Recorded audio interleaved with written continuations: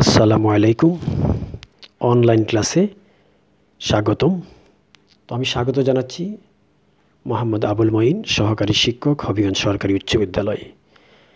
আমরা উচ্চতর গণিতের অধ্যায় 2 এর বীজগণিতিক রাশির ভাগশেষ উপপাদ্য নিয়ে আমরা গত ক্লাসে আলোচনা করেছি। ভাগশেষ উপপাদ্য নিয়ে তো আজ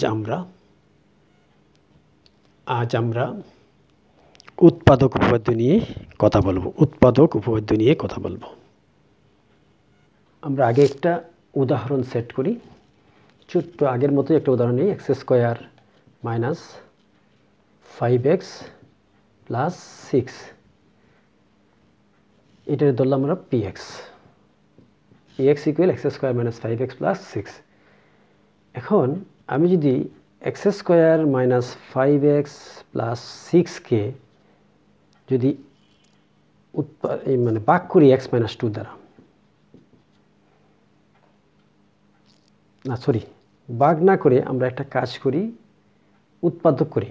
যেহেতু উৎপাদক উপপাদ্য আমরা বলছি x² - 5x + 6 ইকুয়াল উৎপাদক বিশ্লেষণ x² - 3x - 2x + 6 equal x common গেলে x - 3 ইন্টু -2 কমন গেলে x - 3 equal x - 2 into x - 3। লক্ষ্য করো, এটাকে যদি আমি উৎপাদকে বিশ্লেষণ করি, এই রেজাল্ট আসতেছে। তার মানে x - 2 এর একটা উৎপাদক। এবার লক্ষ্য করো, আমি যদি এই যে 2 মানে আমি যে p এর যে আগে যে ভাগশেষ উপপাদ্য যে শিখছিলাম, আমি যদি অতএব p2 হয়, p2 মান কত আসে? p2 মান আসে 2² - 5 × 2 + 6 ইকুয়াল 2 × 2 = 4 = 10, 10 থেকে 10 গেলে 0। তাহলে px ইকুয়াল যদি এত হয়, p2 হয় 0। তাইলে আমরা বলতে পারি, আগে যদি আমরা x - a দ্বারা ভাগ করলে যদি ভাগশেষ উপপাদ্য হইতেছে p এর সমান, তাহলে এখানে হইতেছে আমরা এখানে কি বলতে পারি? এখানে বলতে পারি যে x - 2 হবে তার একটা উৎপাদক। এখান থেকে আমরা বলতে পারি x - 2 হবে তার একটি উৎপাদক। x - 2 হবে তার একটা উৎপাদক। লক্ষ্য করো, আমরা যখন উৎপাদকে বিশ্লেষণ করছি x - 2 তার একটা উৎপাদক হবে। একইভাবে আমি যদি 3 দিই, এখানে যদি আমি 2 না নিয়ে 3 নেই, তাহলে এখানে কি হবে? 3² - 5 × 3, তাহলে 3 × 3 = 9, 6 = 15 ইকুয়াল 0। x - 3 হবে তার একটা উৎপাদক। তাইলে আমরা px কে যদি আমরা এই যে px কে অর্থাৎ px যদি ধনাত্মক মাত্রার বহুপদী হয় এবং pa এর মান যদি 0 হয়, p3 এর মান 0 হয়েছে, p এর মান যদি 0 হয়, তাহলে px এর একটা উৎপাদক হবে x - a। px এর একটা উৎপাদক হবে x - a। আবার লক্ষ্য করো, px যদি ধনাত্মক মাত্রার বহুপদী হয় এবং pa এর মান যদি 0 হয়, 3 এর পরিবর্তে যদি আমরা a নেই, a এর মান যদি 0 হয়, তবে px এর একটা উৎপাদক হবে x - a। এখানে হয়েছে কি, px ধনাত্মক মাত্রার বহুপদী আর p3 এর মান 0, অতএব p3 এর একটা উৎপাদক হয়েছে x - 3। p3 এর একটা উৎপাদক হয়েছে x - 3। px ধনাত্মক মাত্রার বহুপদী এবং p3 এর মান যদি 0 হয়, তবে x - 3 হবে তার একটা উৎপাদক। তাহলে আমরা এখান থেকে আমরা বলবো px যদি ধনাত্মক মাত্রার বহুপদী হয় এবং p3 না হয়, যদি pa এর মান 0 হয়, তাহলে x - a হবে তার একটা উৎপাদক। x - a হবে তার একটা উৎপাদক। ইহাই উৎপাদক উপপাদ্যের নামে পরিচিত। আমরা এখানে লিখলাম যে px ধনাত্মক মাত্রার বহুপদী, আর p3 = 0 হয়। এখানে p3 = 0 হয়, আমরা pa = 0 হয়, p3 = 0 হয়, তবে p3 এর একটা উৎপাদক হবে x - 3। p3 এর একটা উৎপাদক হবে x - 3। আমরা 3 এর পরিবর্তে শুধু এখানে a বসাইছি, তাহলে px ধনাত্মক মাত্রার বহুপদী হয় এবং p3 ইকুয়াল না হয়ে pa ইকুয়াল 0 হয়, তবে pa এর একটা উৎপাদক হবে x মাইনাস a। ইহাই উৎপাদক উপপাদ্য নামে পরিচিত। উৎপাদক উপপাদ্য নামে ইহা প্রতিজ্ঞা নম্বর 3 হিসাবে বইয়ে আছে। প্রতিজ্ঞা নম্বর 3 হিসাবে, প্রতিজ্ঞা নম্বর 3 হিসাবে তোমাদের বইয়ে এটা আছে, প্রতিজ্ঞা নম্বর 3।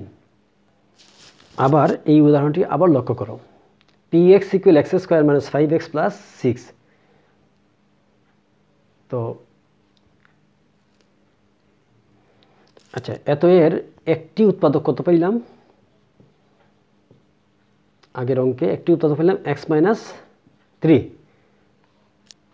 আর এতএব p3 এর মান কত? যদি উৎপাদক এটা হয় তাহলে p3 এর মান হয় 0। যখন আমি x মাইনাস 3 উৎপাদক পাইছি তখন p3 এর মান কত আসছিল? 0। অর্থাৎ p3 ইকুয়াল কত? আমার যদি 3 স্কয়ার মাইনাস 5 ইন্টু 3 প্লাস 6, 3 3 9 6 15 থেকে 15 গেলে 0।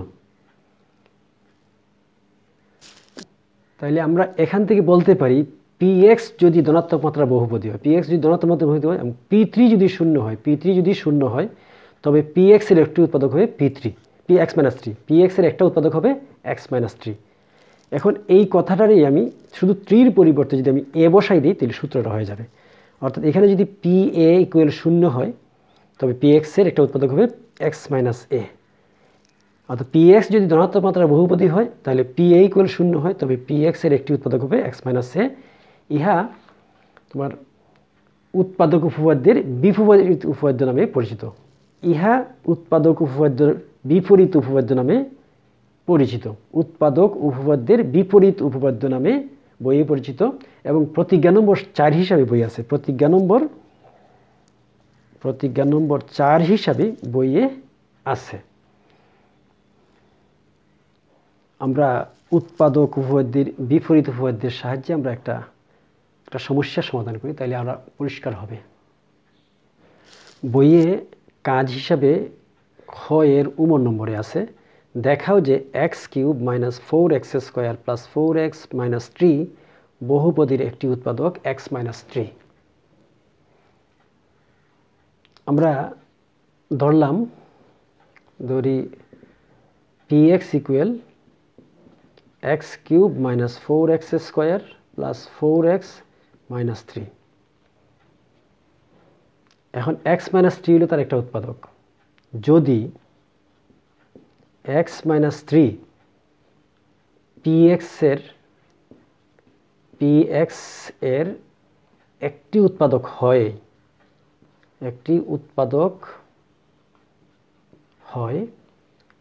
তবে আমরা উৎপাদক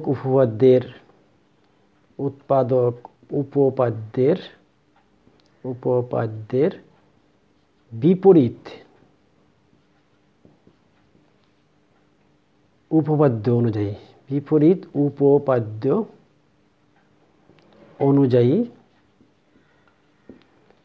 আমরা কইতে পারি p3 এর মান কত? p3 এর মান কত? ইকুয়াল 0 হবে। এটা উৎপাদক উপপাদ্যের বিপরীত অনুযায়ী বলতে পারি p3 এর মান 0 হবে। p3 এর মান 0 হবে, যেহেতু কেন মাইনাস 3 আছে তাহলে p3 এর মান 0 হবে। এখন p3 সমান কত হয়? p3 সমান কত হয়? দেখো 3 cube minus 4 into 3 square plus 4 into 3 minus 3। এখানে ক্যালকুলেশন করে 3 3 9 3 নং 27 মাইনাস 3 3 9 4 নং 36 প্লাস 12 মাইনাস 3, সব কিছু মিলিয়ে আসতেছে কত আসবে? অবশ্যই 0 আসবে। কত? 27 আর কত 12, 37 39 থেকে 39 গেলে 0। যেহেতু 0 আসছে আমরা কইতে পারি যে x মাইনাস 3 হবে। 0 আসছে তাহলে অবশ্যই x মাইনাস 3 হবে এই বহুপদীর একটা উৎপাদক। অতএব আমরা বলতে পারি x মাইনাস 3 হবে এই বহুপদীর মানে px এর একটি উৎপাদক। তাহলে আমরা জিনিসটা এই একটা অঙ্কও করে দিলাম, সমস্যা সমাধান করলাম। আশা করি এই ক্লাস